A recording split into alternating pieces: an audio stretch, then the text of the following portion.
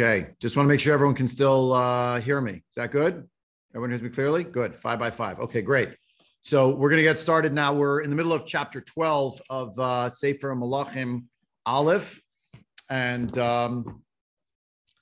what I'm going to share with everyone as we continue in chapter 12 is, of course, today we're going to parse one of the more challenging, aspects of the story of what happens in Melachim Alef, namely the reality that somehow, for some reason that we will not fully understand even at the end of today, Yeravam ben Nevat decides to build 2 golden calves. A child who's 8 years old, 5 years old, who goes to nursery school, already came home, Parshat Kitisa, and drew a picture of the Jewish people dancing around the golden calf. And then Moshe Rabbeinu smashing the luchot, and all of Jewish history flashing before our eyes. But somehow you open up chapter 12. I'm on page, for those who are in the Korentanach, page 422 on the bottom. And we learned that Rechavam sends around a tax collector, and it ends very badly. He's killed in a very graphic way, i.e. through skila. And it's all the Jewish people, as if every single person like threw a rock on it. Here, everyone participate in this mass killing of this person. You know, everyone's going to participate in killing him. Everyone has a hand in it. Very unceremoniously, they coronate him. He's the king, and Rechavam has to run back to Yerushalayim. Right? Then we saw top of page 423. I'm in Melachim Alef, chapter 12, verses 22, 23, 24. This Navi named Shemaiah, who has no Sefer in Tanakh, speaks to Klal Yisrael in terms of in Malchut Yehuda. Don't touch, just leave them go. Yeah. Now, after that they stand down, and we see that they'd actually mustered 180,000 troops from Shevet Yehuda. Now we get to the next section, which is important for us to understand from the perspective of geography. Pasuk Chaf Hey, Vayiven Yeravam et Shechem behar Ephraim, Vayeshev ba, Vayetze misham Vayiven et Penuel. So he goes to Shechem, which is in Har Ephraim. Yeravam ben Nevat is from Shevet Ephraim. So he goes to Har Ephraim, and that's his new area of capital city. Maybe he builds it. And then he leaves there and goes to Penuel. And we talked about where Penuel is. Vayomer Yeravam belibo, ata tashuv hamamlacha lebeit David. Now the kingdom will go back to the house of David. Im ya'aleh ha'am hazeh la'asod zvachim beveit Hashem Yerushalayim b'shav lev ha'am hazeh el adoneihem leRechavam Melech Yehuda v'haraguni v'shavu et el Yeravam Melech Yehuda. Right? I can't let them go back. They're just going to go back to Yerushalayim. That's the rallying place. They'll kill me, and they'll put Rechavam, they'll install him as the king over everyone. He takes counsel. King Yeravam takes counsel, just like Rechavam earlier took counsel. Now Yeravam gets counsel from his counselors. And what is that counsel? Vayas shnei eglei zahav vayomer alehem rav lachem me'alot Yerushalayim hinei Elohecha Yisrael asher he'elucha me'eretz Mitzrayim. Just on the level of pshat, our reading at first blush is shocking. He makes 2 golden calves, and he says to them, it's too much for you to go to Yerushalayim. Behold, English literalist translation, behold, these are your gods, Israel, who brought you up out of the land of Egypt. What do you think, they were idiots? They're going to believe that? These are not primitive slaves who just emerged. You can make excuses and explanations. They just got out of Egypt. They suffered. They had a PTSD, whatever language you're going to use. So they sort of believed it. People foolishly thought something. Now with all the history, it's 480 years later. It's not the same people. It's not the grandchildren, not the great-grandchildren. We're talking about Dorei Dor, 500 years almost. So how were they supposed to accept this? Vayasim et ha'echad beveit el, vet ha'echad natan bidan. Where is Dan? We'll see in a minute. It's in the north. Vayihi hadavar hazeh lechatat, vayilchu ha'am lifnei ha'echad ad Dan. So this was obviously a sin. And the people went all the way up to Dan to have their worship center. Vayas et Beit Bamot, Vayas Kohani Miktzot Ha'am Shelo Hayu B'nei Levi. So this is like another sin. I don't know. I got off the ride already at Avodah Zarah, but now instead it's like, by the way, they made a special house of Bamot. A Bama is, after all, a form of an altar. They built a house of them, means a group of them, a campus for them. And they made Kohanim from the edges of the nation. These were not from Bnei Levi. That's not your biggest problem, you would think, but mentioning it. Vayasi Rov'am Chag b'chodesh hashmini b'chamisha asar yom lachodesh kechag asher b'Yehuda vayal al hamizbeach ken asa b'veit el l'zabeach la'agalim asher asa ve'amid b'veit el et kohanei abamot asher asa. A new holiday is born. It's a month after the holiday of Tishrei. It's in the month of Mar Cheshvan, the same day of the month. He's Makpid. The 15th is an important day. 15th of the month of Nisan, 15th of the month of Tishrei, 15th of Nisan, Pesach. The other one is Sukkot. He made an extra one, extra holiday. All right, just like the festival that takes place in Yehuda, i.e. in the 15th month, that's called Chag. He made another Sukkot, an exact month later. Why? We'll come back to it. He goes up on the Mizbeach that he had made in Beit El, and there he's offering, it seems to say, L'zabeach la'agalim asher aseh. He's offering offerings to these calves. That's what it sounds like. And he put one in Beit El. What did he put in Beit El? The Kohanei Bamot Asher Asa, the priests of that he put up for the high places. Kohanei Bamot. He called them the high place priests. Vayal Mizbech Asher Asa Beit El b'chamisha yom b'chodesh hashmini b'chodesh sher bada milibo, from the month that he picked out of his head. That's what it means. It emerged from his heart. He made it up. He made it up. All right. Sher bada milibo means it's a fiction. He made it up. Vayas chag livnei Yisrael vayal mizbech laktir, and he went up to the mizbech in order to be maktir, means to offer offerings. And the reason why it's harping on that, we'll say for now, working premise, which we'll get to next time we learn, will be in chapter 13, where some prophet will come to speak with him while he's up there and have a conversation with him. But we really need to unpack what this is about, because on the face of it, it sounds pretty terrible and horrific. Can I just, Shelley, before I take any questions, I'd like to show everyone the map.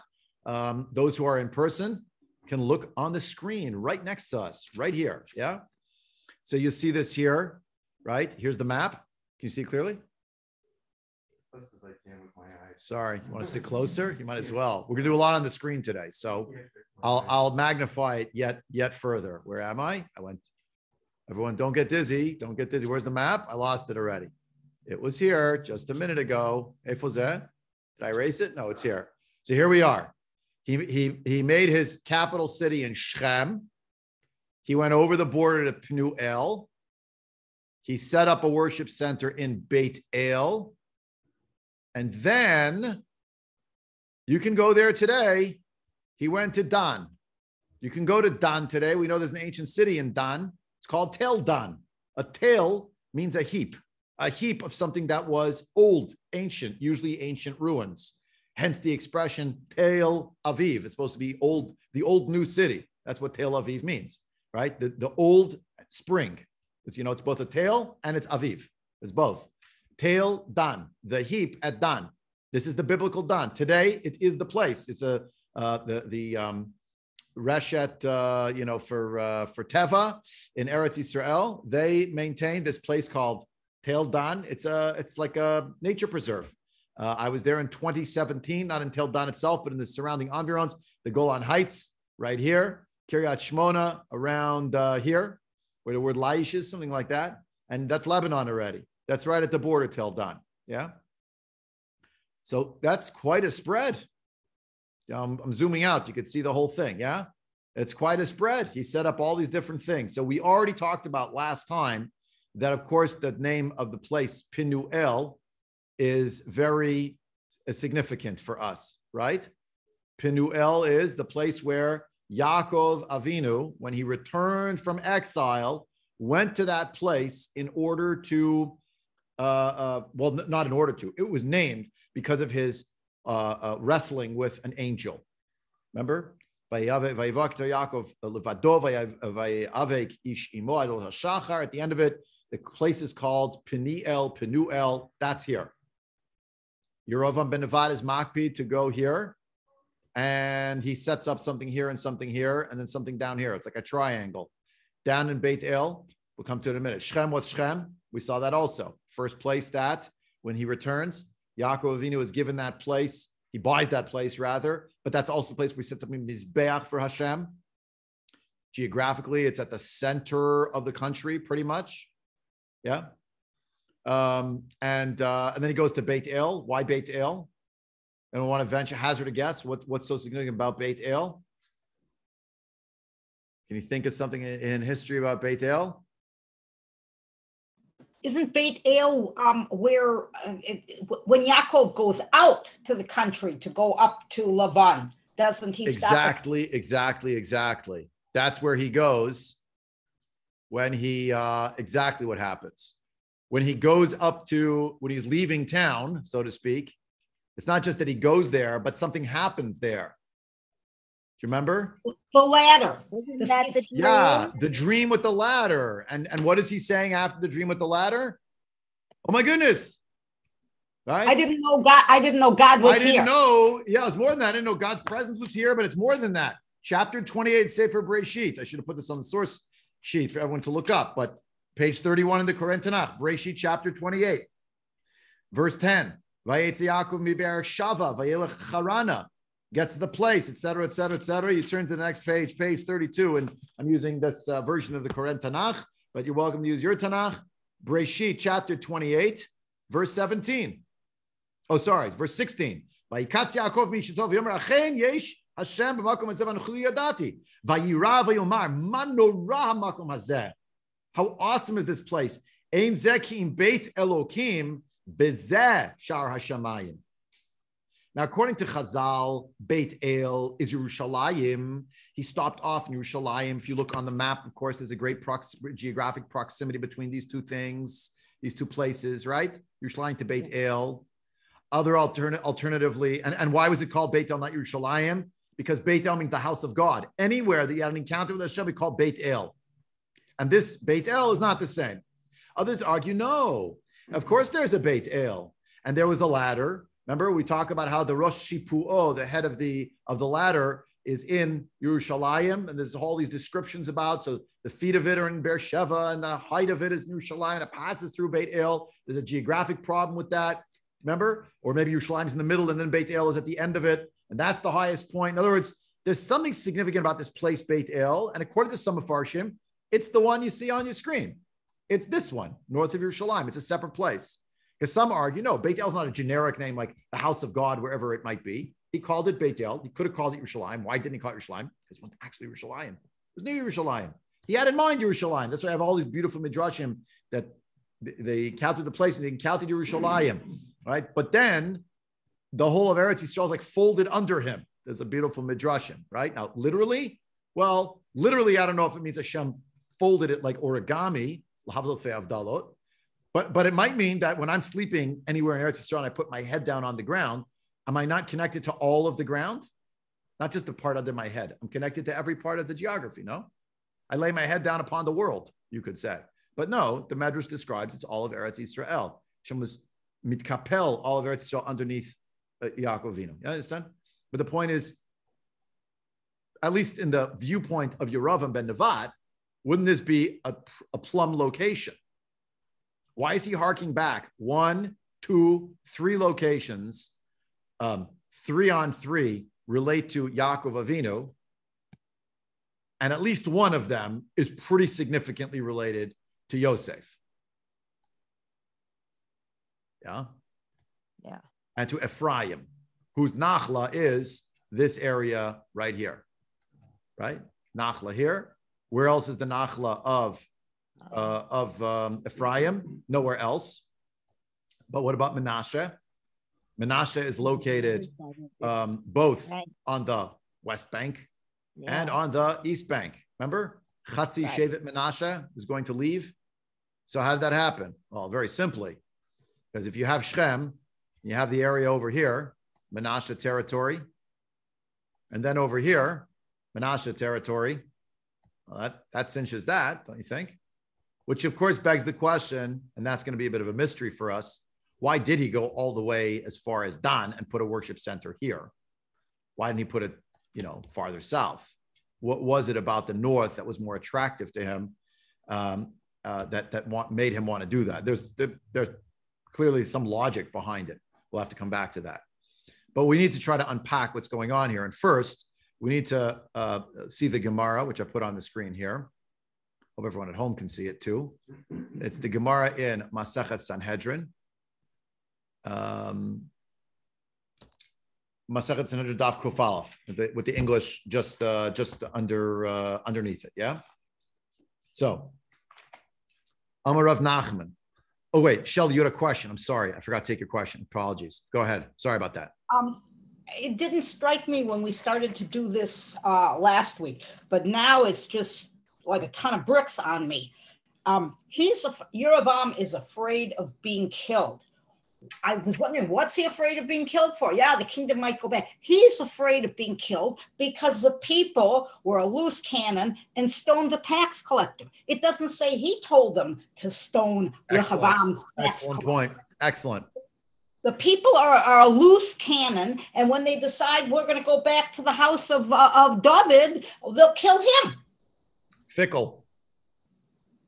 Yeah, so I mean, he's in a sense between a rock and a hard place. He's got telling him, God is giving you this for a while, but you have to follow what God wants you to do. And he's thinking, oh boy, if I do that, they're going to be killing me. Excellent. So I got to come up with a strategy. And the calves, well, I can somewhat make the calves look like they're not really calves and idol worship. I can sort of put it along there. Again, but it still does beg the question, don't you think? Like, could he have not thought of something that would be less obvious to tip off the Jewish people, like, we don't do this? Like, it just seems like folly. It just seems like ridiculous. So if you look at the Gemara here, someone else, sorry. No, you mean like he makes up a phony holiday, which would be a time. No, I mean, like, why did he choose golden calves? It just seems so, it's like, of all the things to do. But you're saying he should have done something like with the holiday, pick it up out of thin air that has no association with anything. That's really another thing, right? And with the holiday we'll get to, I'm not even up to the holiday. I'm up to the idolatrous, seemingly very obvious symbol of idolatry that we don't do. If he wanted to draw the people away from Yerushalayim, which it says on the level of Pshat, that's what he's trying to do, why don't you think of something else? Like, why don't you just, I don't know, I'm going to make something up now. It's going to sound crazy. Why don't you take a box and put a Torah scroll in it and put it in the front, and then in front of it, have an altar and have a menorah. And why don't you make a little incense altar while you're at it and just announce, this is where we go to shul now. Like, he literally built an object that shall not be built. It just seems so crazy. Linda, you were waiting patiently. Go ahead, Linda, please. Linda first and then Helen. Maybe he's looking for new recruits from people in the area, not necessarily Jews, but, a Kiruv operation, outreach. Yeah, outreach, because not in a healthy way. Right, because they're going to need men. They're going to need soldiers and fighters. There's so he's making a pact with other nations, other cultures. And by the by, Linda, to your line of reasoning, if the problem during Shlomo HaMelech's reign at the end of it was the import of all sorts of idolatrous cultures, right? Hundreds of them. And it's saying, at least on the level of Pshat, which again, I don't think should be read literally. Chazal certainly didn't read it literally. Even on the level of Pshat, if it were literally true, then wow, Shlomo got away totally scot-free, right? But it does say that Shlomo worships idols that he's building, things for Chemosh and all these disgusting idols, this vile, repulsive culture, and he's sort of abetting it, right? So now maybe Yerovam ben Nevat is saying, look, I'm not telling you to literally bow down to this, but maybe I have to make some kind of compromise. Ba'asher Heim Sham, that's where the people are, and the surrounding cultures who maybe we need. And that would also, by the way, I like your theory a lot, kind of explain why it's up in Dan, in a border region, because there are other peoples up there, and maybe they'll come and worship. And when they come and they see it, they'll realize, oh, but there's this altar, we're sacrificing to God, right? Now, later on in Jewish history, by the way, no question, people were like bowing down to this thing, like bad things were happening, terrible bad things. But at least at this moment, it may be less clear. That's a great point. Thank you. Helen? Okay. Did the first Egel fashion itself? It wasn't fashioned by a sculptor's hand. It fashioned itself. There is a medrash that describes, based on the ambiguity of Perek Chaf Bet, Lamed Bet, in Shmot. I'll show you in a minute. We're going to look it up together. There's a medrash that says that like they threw the gold in and it popped out that way. So that just shows that it was meant to be. Well, maybe it's worthy of discussion, consideration. That he used that, and maybe there's something to this enigmatic appearance by itself, and maybe that's why he used that symbol. Maybe. And my Bubba used to say, "Be careful, Ibrid of Greenwich. Whenever you're going into an area, Ibrid of Greenwich, watch out." So he's going by the border, and border towns usually have a bad name. Okay, could be. Thank you. Appreciate it. Thank you. Jean, you're waiting patiently. Jean, over to Jean.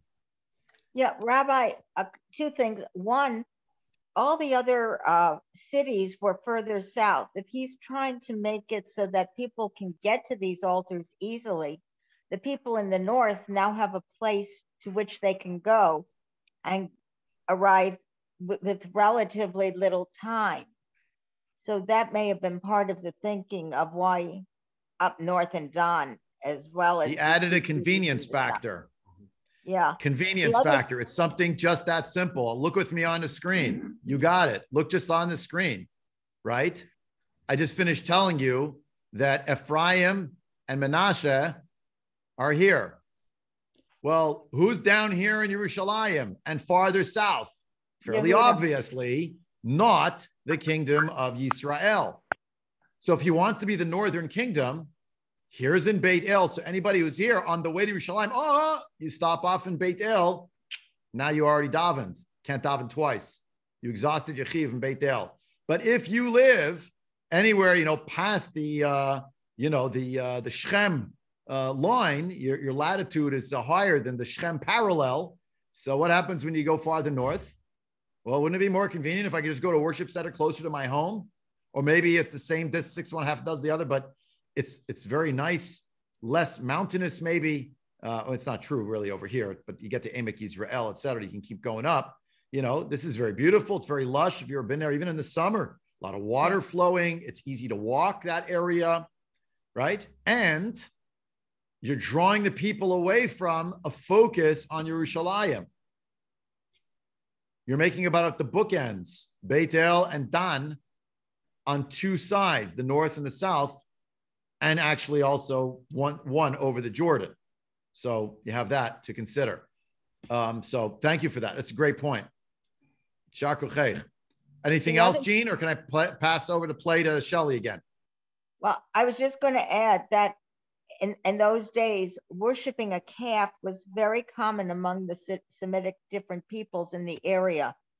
And that could have been why he chose a calf, just ignoring Jewish history. This was something that was familiar. And to Linda's point, it would be something that would be attractive to other nations in the surrounding environs. Yeah. Yeah, well said. Thank you. That's great. Thank you very much. Linda set it up for you. Linda gets the credit for setting it up, but that's the idea. We're going to bring in beautiful. I love it. Okay, Shelley, one more point, and then I got to move to the next section over here because I got to see the Gemaras. I'm wondering why. Remember, before, even at the beginning of Shlomo, there's bumot. Everybody's going to doing the bumot. So even Shlomo, in the beginning, before the Beit HaMikdash is built, sacrifices to God on some place. Okay, so there's only 40 years of Shlomo, so there's still the tradition of the Bamot. Why? Sure. How does that fit in?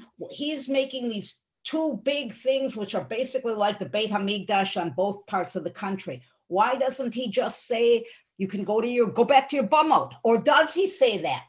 To my point exactly that I was saying before. That's what makes this so mind-boggling. That's what I was just saying before. Let him take a beautiful box, decorate it, put a Sefer Torah in it, and say, this is something you've never seen before. It's called a Beit Knesset.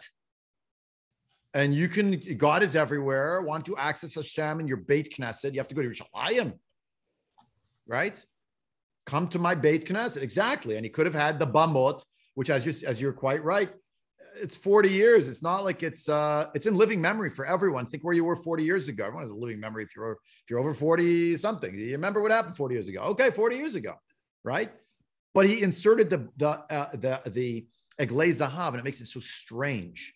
So if you look with me at the Gemara here on page on the source sheet over here, Amrav Nachman Gased Ruach Shahaya Babi Yeravam Tir Dato Min Ha'olam. He had haughtiness. There was something about him. It was like over the top. As it says, he said to it in his heart, exactly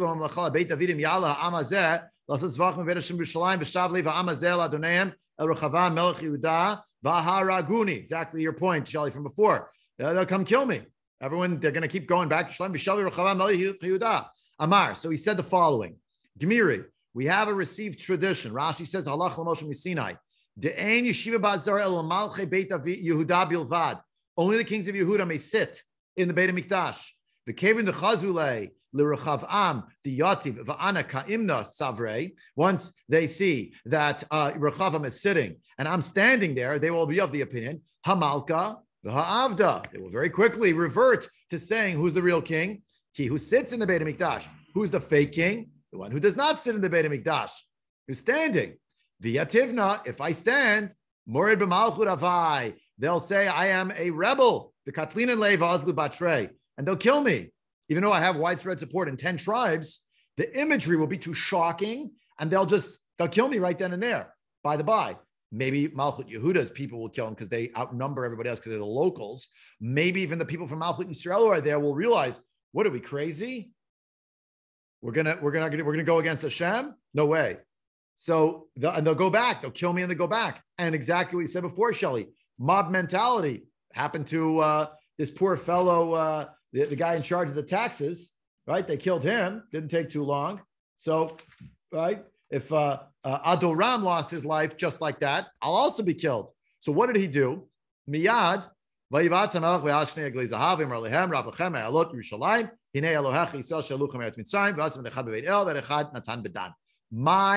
vayivaat. What does it mean that he took counsel?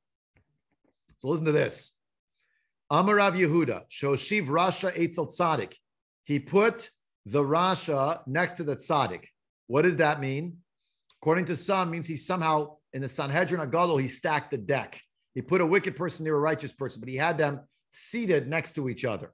Amar Lahu. He said to the Sanhedrin Agadol, Chatmitu al kol davdina. Are you going to sign on everything that I've been doing? Amrulei, they said to him, Hin, yes. We agree. We assent. Marlu, he said to them, Malka b'ina, I want to be the king. Amrulei, Hin. They agreed. They assented. Kol da'amina l'chula datu. Do you accept everything? Will you do everything that I say? If I'm the king. They answered him, Amrulei, Hin, yes. Said he to them, Afil l'miflach la'avodah zara, even to worship idols, right? Amarlei tzaddik chas v'shalom, the righteous who was sitting in the Sanhedrin Agadol, the one tzaddik, the many tzaddikim, whatever you want to say, but those who were righteous said, what? Chas v'shalom, never, heaven forbid. Amarlei Rasha l'tzaddik, the Rasha said to the tzaddik, Sal kadaitach de gavra ki rav am palach la'avodah zara. Do you think a person like Yeravam is actually literally going to worship idols? It's bluster. It's talking points. It's a guzma. It's an exaggeration. El minasninhu hu dekabai ikablitu lememre. He is testing us. He wants to see our level of loyalty. Will we follow him to the fire? Will we worship idols? And of course, everybody knows we don't worship idols. That's so ridiculous. Therefore, we're being asked if we would go that far as a loyalty test. I'll keep going in the Gemara, and then we'll discuss, did this literally happen? He literally went to the Sanhedrin. They literally gave him this license, and he asked them this question, and the Rasha said to the tzaddik, it's just a loyalty test. Let's just play along. Rashi here says, right? Amar lo Rasha la tzaddik. Copies the Gemara essentially. We want to know if our heart, our mind is totally with him. So the tzaddik was appeased. That's how the Rasha fooled or somehow caused the tzaddik to make a mistake. So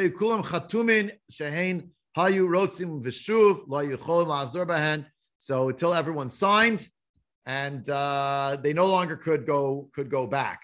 Now, if you take this Gemara literally, what it seems to mean is that Yeravam ben Nevat somehow had, what is it exactly? A council of sages? Is it possibly even the Sanhedrin Hagadol? It's some group of tzaddikim somewhere who are some kind of a council, clearly to the king. My vayivaatz, he put a tzaddik next to the Rasha, right? And he got some kind of agreement from them that he should be the king. Now, are these the sages of Yisrael? Is it the people in Yerushalayim? We don't know exactly. It doesn't tell us. But what it does say is that a lot of righteous people seem to have signed on. Shelley, I got to finish the Gemara first. Sorry. Gemara, top of the next page. I'll come back to you. Don't worry. Just give me a minute. Va'af, and these are the most chilling words of them all. Even the Rebbe of Eliyahu Hanavi, even the one who said to Yeravam ben Nevat, you're going to be ruling, he made a mistake. Even he signed on the writ. Now, later on in Jewish history, much later, we don't have time already to see it inside, but you can look it up for yourself. It's in Melachim Bet, chapter 10, verse 18 and onward, is the story of, I'll tell you very briefly, of Yehu, who is the successor essentially to Achav and Izebel. Yehu, who does engage a partial tshuva movement. Daha Yehu tzadikaya rabba hava. He was actually a great tzaddik, the Gemara says, quoting the Psukim, Shnemar, Yehu Yanasher, Etivota la'asot hayashar be'inai kechlosher b'livavi asita l'beit achav b'nei reveim yashvulach al kisei Yisrael. You'll have 4 generations that will come as a dynasty from you. And yet later on it says v'yehu lo shamar l'lechem b'torah Hashem Elokei Yisrael b'chol vavo lo sar me'al chatot Yeravam asher achtit Yisrael. He did not move away from that which were the sins of Yeravam ben Nevat, who caused Jewish people to sin. My Garmale, what caused him to do this? Amar Abaye, Brit Krutala Svatayim Shnemer Achav Avadet Habal Ma'at Yehuya Avdenu Harbe. There is a covenant that goes over the lips. Yehu, give you the backstory very briefly outside, created a ruse. He wanted to destroy the culture of Baal of Achav. So he made a big public proclamation. Achav worshipped the Baal a little bit. I'm going in, you could say, I'll use the term advisedly, whole hog.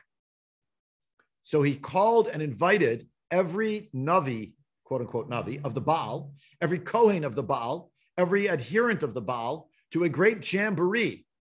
And when they arrived, they performed their idolatry. And then he turned to his guards and he said, kill them all. And all were killed. And this was a great moment of tshuva. And this was amazing. But a couple of psukim later already, what does the Navi describe? But he never got rid of the 2 golden calves. And therefore he followed the Egel, he followed the sins of Yeravam ben Nevat. So Abaye says, how did he fall so fast from, he killed off the Nevi'ah Baal, it's amazing, to the next step was, and he didn't get rid of the sins, and he continued the same sin of Yeravam, who caused the Jewish people to sin. right? How could that happen so quickly? Abaye says, because he shouldn't have spoken as he spoke. He made a big mistake. The mistake was that he even said something, even though it was a ruse, but the fact that he made that proclamation, you could say like this, even after Nevi'ei Habal were killed, the reality was that the posters were still lying, the Pashkevilim were still on the walls and still in the garbage, and a couple people took them home. And they made it a slogan. And that's why Baal is still around. Later on, V-Day, no, the culture of Baal is not gone completely after that. It's weakened, but it's not completely gone. Rava disagrees. Rava says, you know what the problem was? You know why he didn't take care of once he's rooting out idolatry, why didn't he just take care of the 2 golden calves, be done with it? Rava says he saw a particular signature of the greatest gadol of the generation, of the Rebbe of Eliyahu Navi, signed on that writ. They gave legitimacy to Rav ben Nevat, and that was a Chia Shiloni, who had made his mistake generations earlier, but the consequence was still playing out.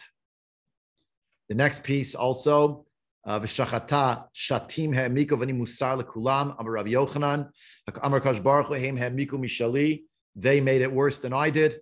Who's they? Probably in the time of, not of Yehu, but in the time of Rav ben Nevat.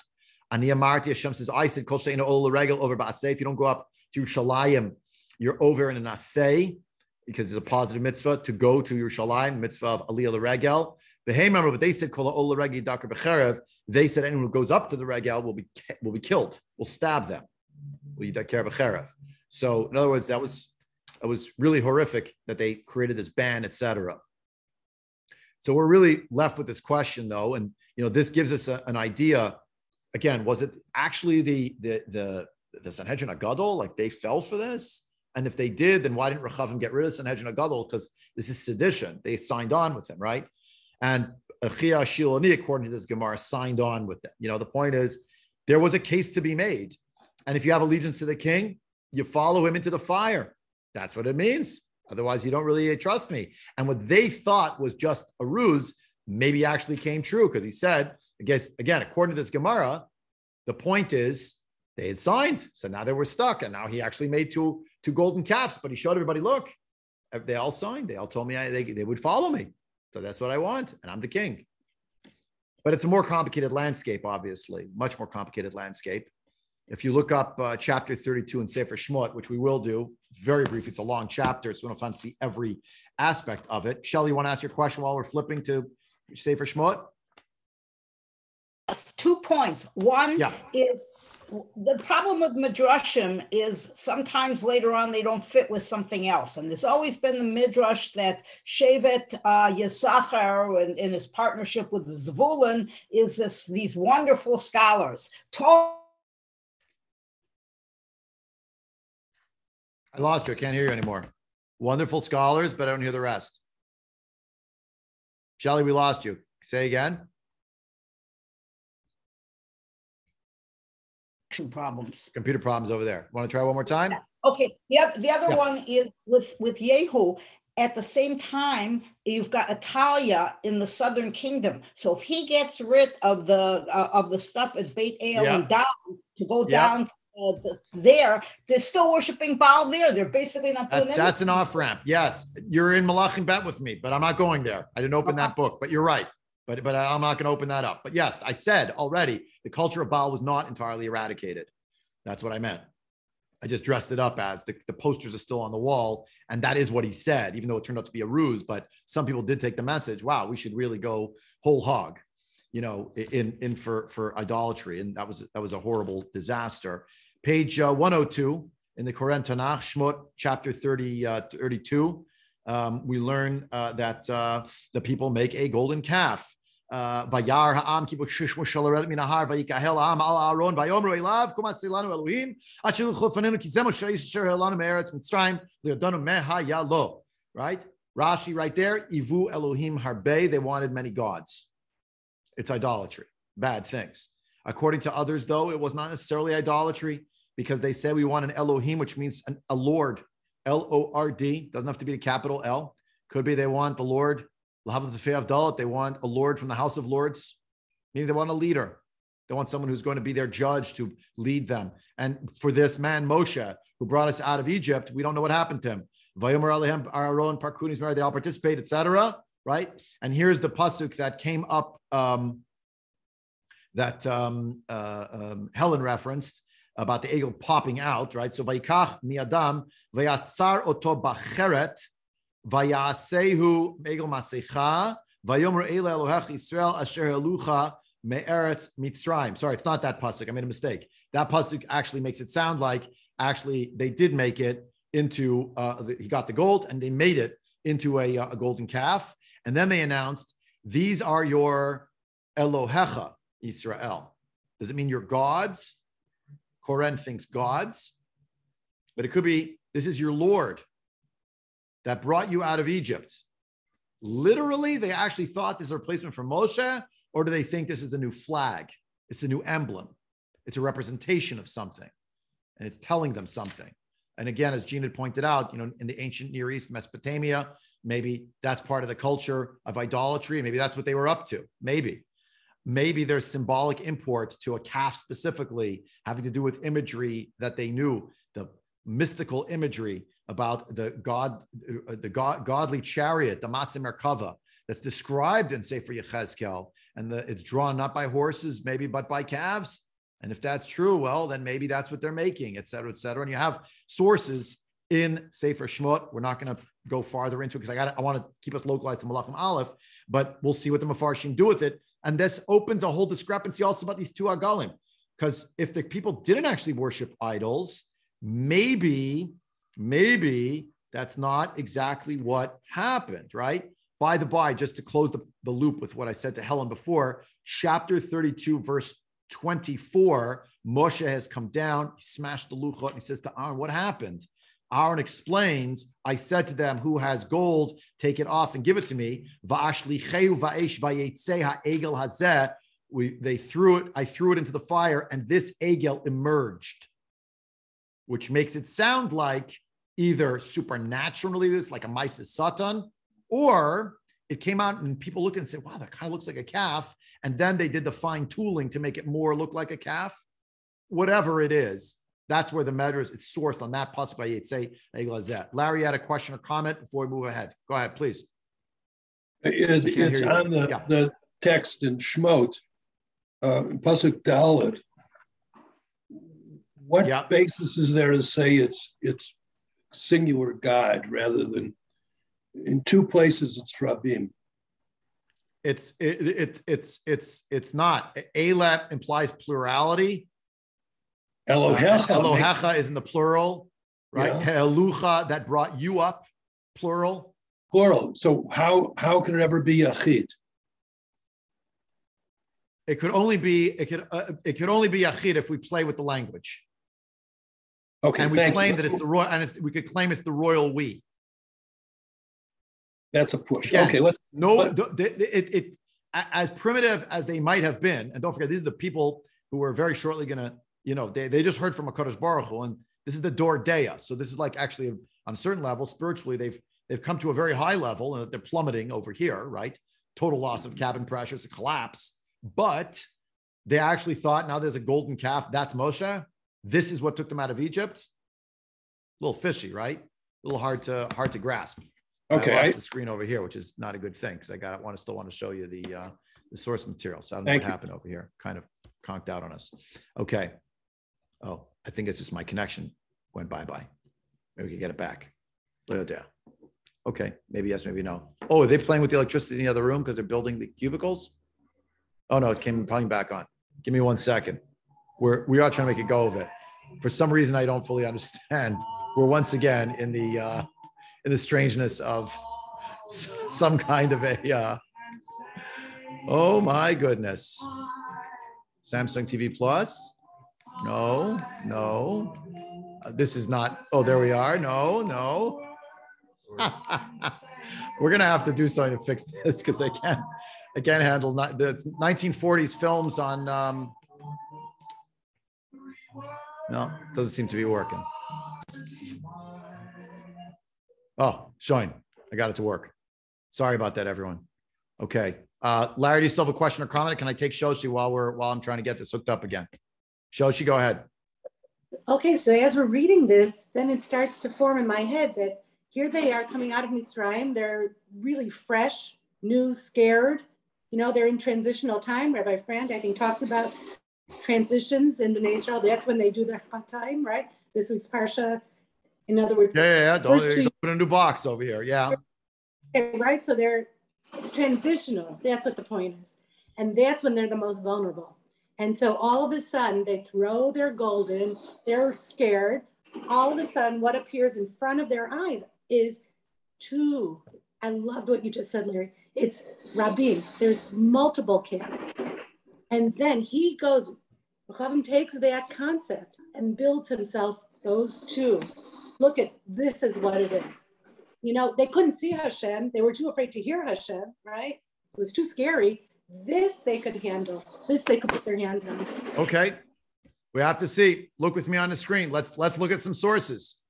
The Radak, he was looking for an Eitzah, what he should do. And they agreed. All the people agreed.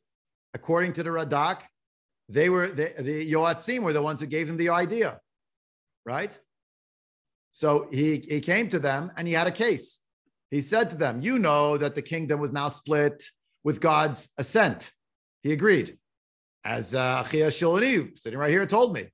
Im Kain, Ha'el lo ratzav malchut Beit David v'lo ratzah gankin b'Yerushalayim shehu malchut Beit David. And this is a crucial point, is that even when Shlomo was being told there'll be a punishment, Rechavam in his day, there'll be a split, again and again, we don't have time to go see it anymore, but we did harp on this point, Yerushalayim and malchut Beit David actually stays. But Yeravim told them, no, this is a rejection, not just of Rechavam and a temporary measure and a split that's a contingent. It's actually for all time. And it's actually because God is done with Malchut Beit David and he's done with Yerushalayim, because that's the place where David and his people live, or the descendants. So therefore, let's make another place that you will offer there. Now, why an Egel? Didn't Aaron make an Egel for the Jewish people? Now, according to Radak, Lahashrot Hashchina Bo B'makom, Bimkom Moshe, excuse me, Shlo Haya Lahem, Gam atem ata, she'ein lechem hakom hashchina, she'hu Yerushalayim. So the point for Radak, the point of the Egel was as a stand-in for Moshe, in as much as Moshe was the person who caused there to be a shechina that dwells in the midst of the people. Why did they think that? Very simply, because they told Moshe to be that person. Don't you remember? They're all hearing from Hashem. They say to Moshe in chapter 20 of Sefer Shmot, you be the go-between. So what's the shechina associated with? Moshe Rabbeinu's presence. This is wrong, but this is what they thought, right? And it's Moshe more than everyone else. Now there's no Moshe. We need something else that could be the Wi-Fi receiver. I just made that up right now. The Wi-Fi receiver. So we need a new one. So what do we got? Let's build an object. Happens to be an Egel. Now, Nasa Egel bimkombo lahashat shechina bo. We'll make the Egel to be in his place, so the Shechina will dwell within it. Not because we're going to worship the calf, we're going to worship the divine presence. The object is going to be the receiver, basically, right? Radak has this idea. Ibn Ezra quotes this idea from Yehuda Levi, right? And Eile Elohecha asher luchem eretz Mitzrayim means we're talking about Hashem. K'moshe amar be'egel hamidbar ki lo hayta kavanato la'avodat gilulim. It's not literally that it was idolatry. V'lama asa shnayim, why two? K'dei shelo atrich yisrael shevo kulum l'makom echad. They shouldn't all have to come to one place. So let's make it more convenient. Hashem is here. Hashem is there. Hashem is truly everywhere. Signed, Yeravam ben Nevat. But you could have just as easily put Uncle Moshe or Moshe Rabbeinu or whoever, because that's a slogan we believe in. Hashem is everywhere. So much is he everywhere. Look, I don't need a single worship center. I need multiples. Radak thinks it was not about idolatry then in the Torah, and it's not really about idolatry now either. Abarbanel quotes, Vayiven Yeravim v'gomer, Siper Ketush Yeravim, Acharei Shemach Yisrael, Bana et Shechem b'Har Ephraim, V'loya Shechem Charva, it wasn't destroyed, Shisham Alu Shvatim Shiftei Kal Lahamlich et Rechavam, was the place where they went to go crown Rechavam. Aval Inyano, Shechizek Chomat Ha'ir u'migdalav u'bana b'bayit l'malchuto v'chen asapnuel. Ve'ein safek, Shechizek ha'arim ha'ele fi shechashash u'lai tzerech lilachem im Rechavam, ve'yu ha'arim ha'ele le'shev shama u'lehisagev b'hem mibnei Yehuda. It's a Maginot line. He built fortresses, one in Shechem, one in Penuel, to make a line to separate out Malchut Yehuda, Malchut Yisrael. No one will get past these two places. That's aside from its historical import. Much more dangerous. If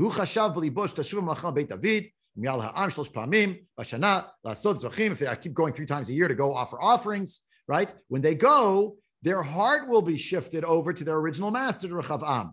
He'll be the real ruler, and he'll be the natural king. And when they go there, they'll go against me, Yeravam. They'll kill me, and they'll put Rechavam again in public. So therefore, I have to do this.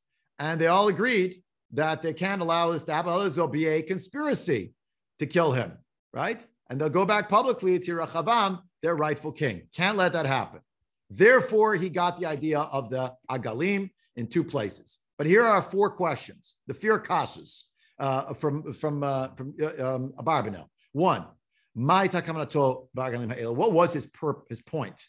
Number 2, V'lama samechad beveit el. Why in Beit El? Ki arosh simchad bedan v'chad be'er sheva shem tzavot haaretz, north and south. Because the truth is, Yehuda wasn't right across to the coast. Yehuda was a canton, like it is today. It's a canton, but it's not the whole thing. Could have been Dan and Beersheba, north and south, and surround them, right? So how do they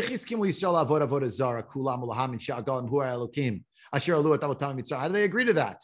Number 4, you could read in Parshat Shmot. It's a Parshat Kitis, it's Sefer Shmot what happened. That's the second main question. So, Kinei Ralbag Katav B'zeh, arch rationalist Ralbag, as I always call him, the Jewish people were ignorant of basics in Torah. They had a lot of time that they spent eating, drinking, and being merry. How do we know? It says so in Parak Daled. Under the reign of Shlomo, there was lots to eat and drink and to be happy about, but they didn't learn anymore. The culture shifted. Now, I'm not claiming, and Ralbag is not claiming, that Shlomo deliberately wanted to be ignorant people. Just sort of grew up that way. The Navi is harping on the point. Yeah, they did fall into idolatry. You know why? Because they stopped learning Torah, because they replaced it. They said, we've arrived. We're done knowing the books. Even the most basic story they didn't know. And I always go back to that incredibly tragic description in Yossi Klein Halevi's book, Like Dreamers, difficult book in many ways, challenging book. What does he describe there when they got to the Kotel?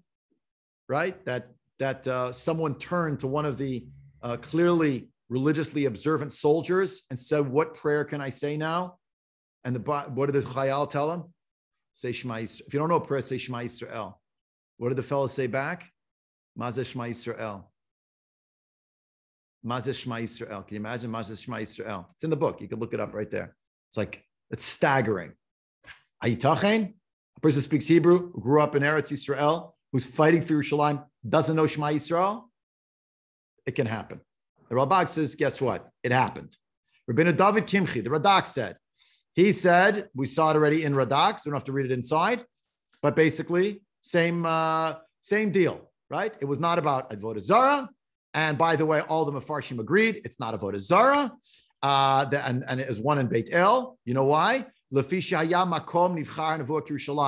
It was chosen already, and it was already called the Beit Elokim by Yaakov Avinu.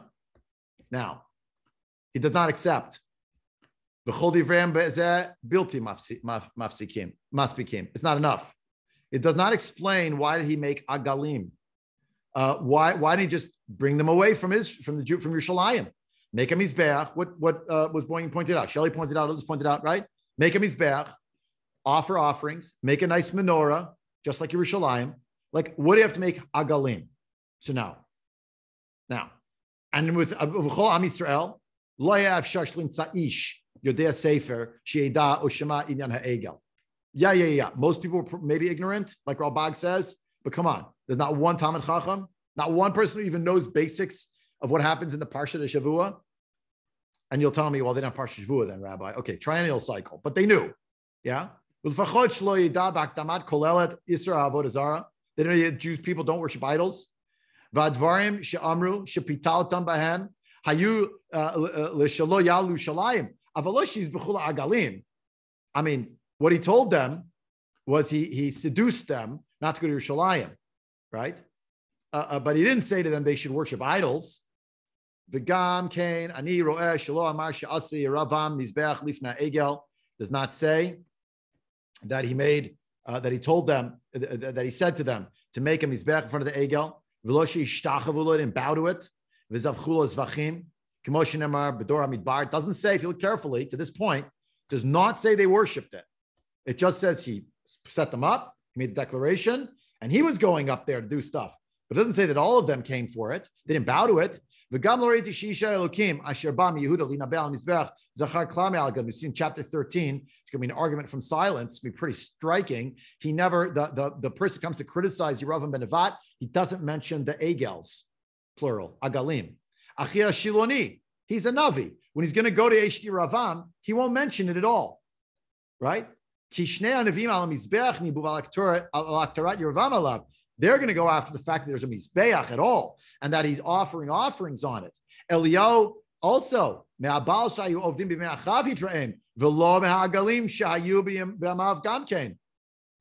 why did these prophets make a big tzimis out of the issue of the Egels?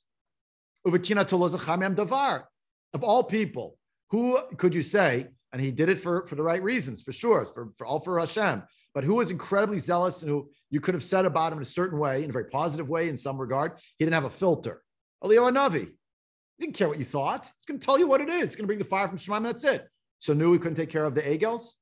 V'chazal hikshu eich achal Yehoshaphat miseuda shel achav v'lo amru ken miravam v'chmosh katav chaver l'melech kozar. So if you look in the Kuzari, there's a whole business about this also. How did Yehoshaphat, they're asking, how did Yehoshaphat eat from the Suda of Achav?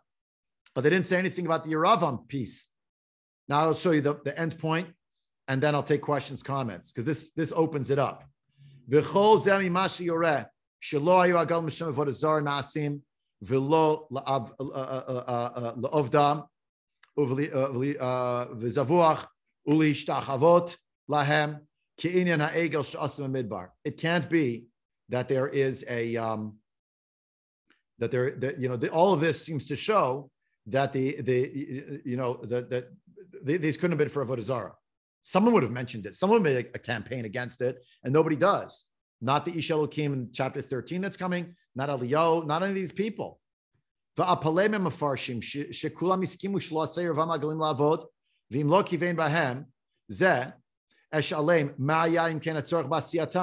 Okay, but let me ask you, if what they were doing had nothing to do with worship at all, so then why do you make egels? Ha'im, haya, pa'al, batel, omas and narut. What he did, he's a fool. It's just a silly thing that he did. It's not worship related to worship. Umipnei zeh kulo achshov shelo kivein Yeravam lasot eglei azav la'avodotam b'derech elohut u'lidamot l'dor midbar. Because of all this, I think, says the Abarbanel, that Yeravam did not think they should be objects of worship. It was not his thought when he built them, and he did not therefore mention, let's bow down to them. He didn't call them godly or anything like that. And again, the argument from silence that nobody takes him to task for this. It doesn't say they bowed to it, that they worshipped it. It was not his intention to be for idolatry. But what was it then? So then what is it for? Ki lefi shera'a Yeravam sheshlomo asa shnei ha'amudim vayasim otam petach ulam beit Hashem lezecher David ushlomo shebanu et habayit k'mo shepirashti. They have names. They're called Yachin and Boaz. They're actually mentioned. We don't have time to see it inside. You'll trust me. Go back to the chapters about the building of the Beit HaMikdash. It mentions that he put two massive pillars outside of the main building of the Beit HaMikdash. Why did he do it, Shlomo? To remind everyone about David and Shlomo, called the Yachin and the Boaz. This is not scripted. Seems to indicate it's not scripted. And it's a living monument, not an object of worship, to the fact that there is a kingdom and a dynasty. Of course, you should now ask me, well, then why did he make two big pillars? Why did he make one big pillar? Say we're going to worship one God. So I made one obelisk, right? Why didn't he do that? Why didn't he build a little building or a little doorway and put two pillars on it and say, this is my new Yachin and Boaz. It's going to be me and whoever my successor will be. Now hear this. This will open it up, hopefully, for today.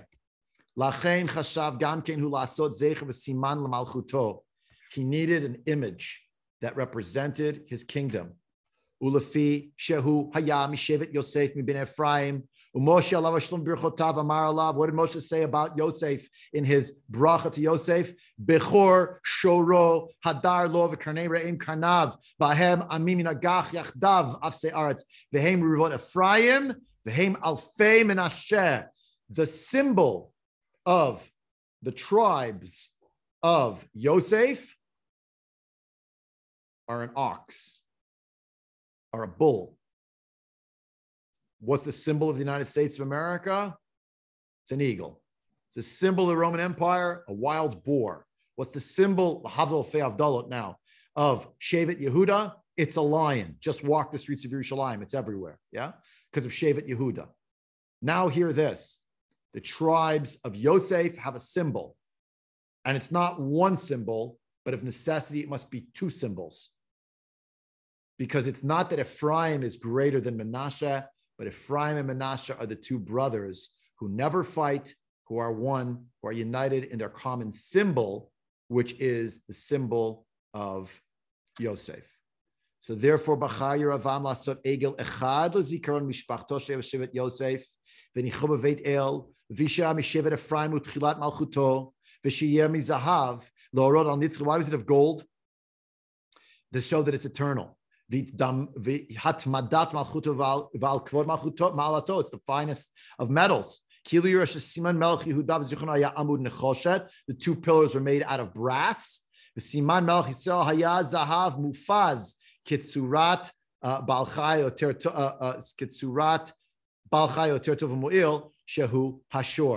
ultimate animal is the shore. It's not the lion. The lion is the king of the beasts. But it's not possible for it to do work. It can't be domesticated. It can't pull a chariot, but the shore can do that. And the harking back to that symbol of Rivavot Ephraim and Alfei Menashe is right here on display. V'achshov she'ayah ha'egelahu b'petach ulam habayit asher sela b'mot beit el. As is described, the egel is at the doorway of the house that he built. We call it, it's Bamot, the Beit, whatever you call it there in Beit El. He built the Bamot, but it's Beit HaBamot, right? I don't even have the page up myself anymore. 400 and whatever we said, 420 something, yeah? Yeah, it describes it that way. When he built it, it describes it in verse 30. No, verse 31. Vayazet Beit Bamot. So he made a building of some sort. And it's in Beit El. So at the entranceway, he has an egel.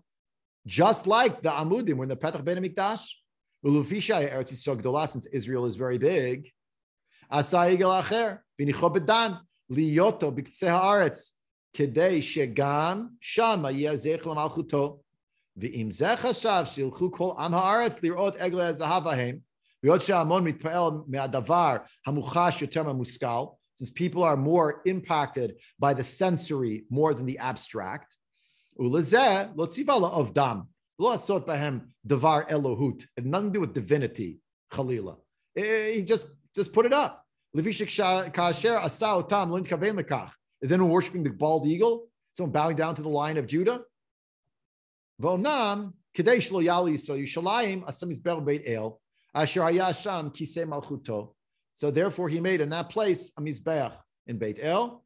That's where his throne was. And another one in Dan. Exactly as they did. Yeah. Okay. Now, means to worship God. Mizbeachs for God. The egel, that's to remember who the king is. That's his symbol. You could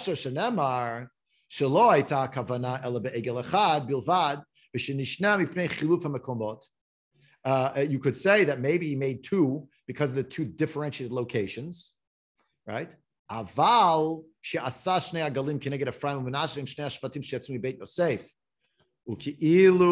but But actually, right, maybe rather, he made these two as against Ephraim and Asher. These are the two tribes from the house of Yosef. And he was testifying that the Bechor was given to Yosef and Malchut goes to him and not to Yehuda. And indeed, Amaro, Hinei Elohecha Yisrael, Asher Luchem Eretz Mitzrayim, Ein Ra'ui She'efurash Al Ha'agalin K'mo She'amru Dor HaMidbar. It's not appropriate to translate this to have it to do with the golden calves. These are that which brought you up. These are your gods. Aval Perusho Kefi Hadat Hazes Yeravam Diber El. Who do you speak to? Yisrael. Rav Lachem Elot Yerushalayim. It's too much for you to go to Yerushalayim. Meaning, Rav Lachem Haderech. It's a long way, and it's a great struggle to try to get there. Or maybe it's too much like Rav et Yitzro. There's going to be something, Yotzro, is a quarrel to do that. So, and he was saying this about Rechavam, meaning after you already rebelled against him, Rav Lachem, you're going to make a fight to go up to go see him. Can't do that. He'll kill you if you go. So what did he do? He spoke to their hearts. And he told them another thing. He said, as if he said, don't think God is only in Yerushalayim. You think the Kruvim are God? Well, they're not God either. Again, the theme song, Hashem is here, Hashem is there, which is a true statement. But here, that's the twist. God is everywhere. The same God who took you out of Egypt is with us right here. It's not the Kruvim, which there are two, mind you, in the Beit HaMikdash, which everyone is facing towards. It was about God.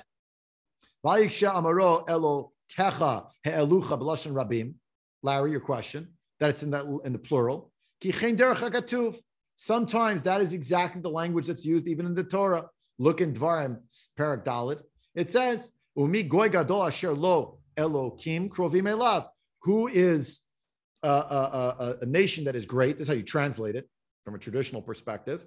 Moshe Rabbeinu, who just is about to say to people, Shema Yisrael, Hashem Elokeinu, Hashem Echad. So he doesn't mean there's a multiplicity of gods, Chas v'Shalom. He knows what's in the Aseret HaDibrot, which is in chapter 5, repeated again, Sefer Dvarim, and chapter 6 is the Shema. But he says, who is a great nation that has God close to it? Yeah? So that's sometimes, the Al Barbanel says, the syntax, even with regard to Hashem, it's rare, but sometimes the syntax is in the Lashon Rabim. You'll say to me, well, that's a pretty fishy time to say it right here after you made two golden calves. But I would argue in favor of the Abarbanel. There's an appropriation of the language from Cheta Egel, but you see in the contrast of what Yeravim was trying to do, is essentially saying to them, we're going to make a tikkun on Cheta Egel. And we're going to realize that whatever was happening then was wrong, but now we're going to do it right. We're not bowing to this. It's just a symbol of the kingdom. And the same way you know that there are flags here and flags there and emblems and animals representing the hind that runs and the snake that bites. These are all different tribes, right? It's Naphtali, it's Dan. So what am I? What are we? We're the ox. We work hard. We're productive. We're the leader of all domesticated beasts. We have great fury when it's necessary, right? And you know what we're going to do with these oxen? We're going to offer them to Hashem. We'll offer bulls as part of the korbanot. We'll elevate it because we know we don't worship these things. Larry had a question or comment. In all due respect to the Ralbag. This is the Abarbanel we're reading now. Ralbag was earlier. I'm sorry, the Abarbanel. There's an enormous difference, particularly because of the history between an ox and a calf. Yes. And that's a glaring problem with what he has to say, right? That's a glaring issue.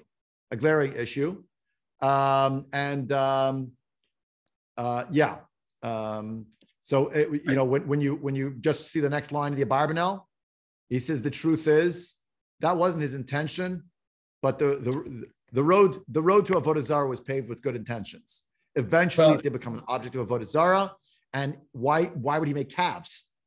Why don't he make oxen, grown-up oxen? Plus, Aaron instigated the Egel. His intention was favorable.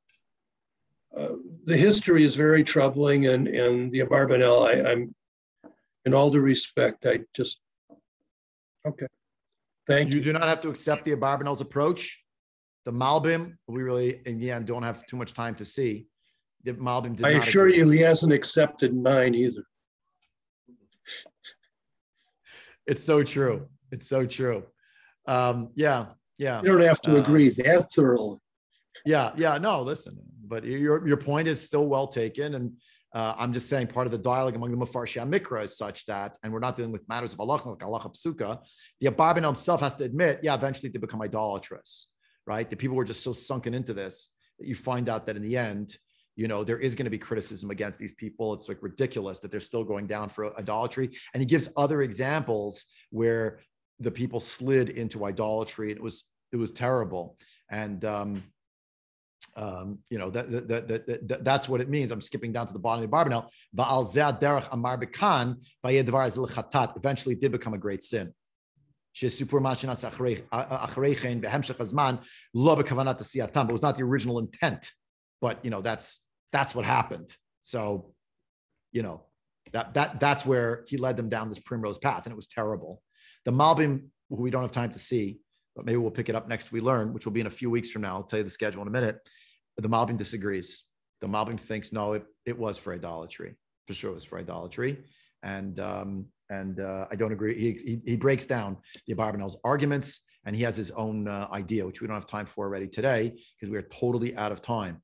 We will be picking up the learning again, fear not, but the next 2 weeks we will not have a shiur. The last week in the month of July, we'll be back. So not the 14th, not 21st, the 28th, the 29th day of Tammuz, Abalin Latova. God willing, we will have a shiur again. Let's use the time to review, to think a little, to imagine, to whatever it is. And we'll get together, God willing. You're welcome to join me in person, me and Phil right here, or alternatively to come back on Zoom. Either way, wish everyone a great day and great continued learning. Thank you for joining.